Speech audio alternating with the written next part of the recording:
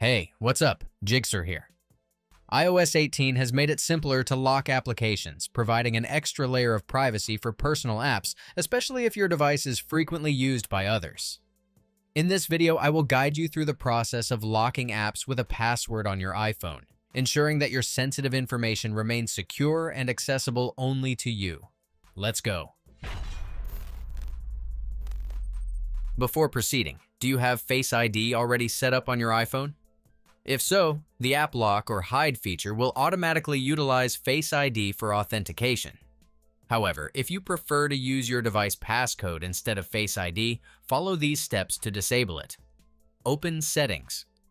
Browse to Face ID and Passcode. And click on Reset Face ID. To begin, locate the app you want to lock, which can be found on your home screen or in the app library. Press and hold the app icon, and select Require Passcode from the Quick Actions menu. Confirm your choice by selecting Require Passcode again, and verify the action with your device password. Repeat these steps for any other apps you wish to protect with a password. Keep in mind that pre-installed iPhone apps like Calculator, Camera, Clock, Contacts, Find My, Maps, Shortcuts, and Settings cannot be locked.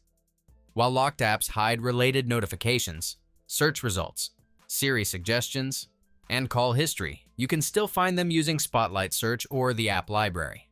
Also, it's important to note that locking an app is specific to your current device, and the lock status does not sync with iCloud. That's it. If I could help you, feel free to give this video a thumbs up.